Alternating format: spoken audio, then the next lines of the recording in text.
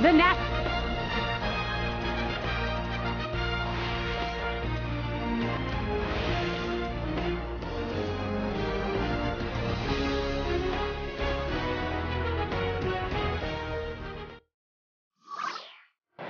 It's interleague action. The Miami Marlins will try and grab this one on the road.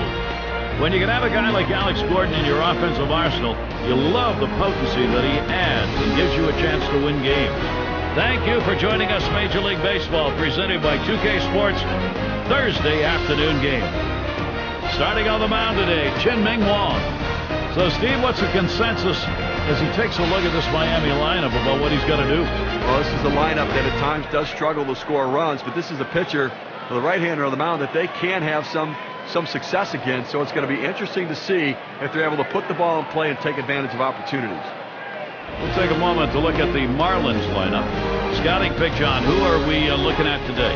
Well, Ichiro Suzuki is a guy that might be one of the more unorthodox hitters in the game of baseball. Seems like he's running out of the box before the pitch even gets into the hitting zone. Next thing you know, though, he has 200 hits and he's hitting 330. That's what makes him special. And we'll get rolling here with D. Gordon. For the Miami Marlins, second baseman, number 9, D. Gordon.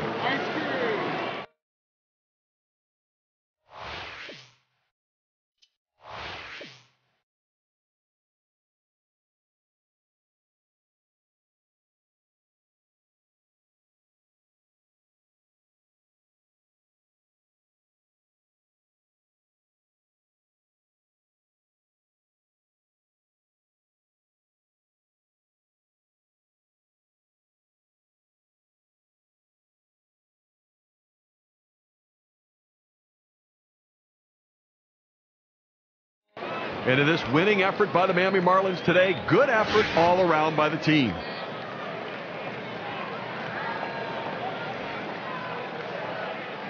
And it's time to present the Player of the Game award. Yeah, I mean, this guy came out and made this team look like world beaters today. Couple of hits, and he went big fly. All in all, it adds up to a nice day's work, and they come away on top.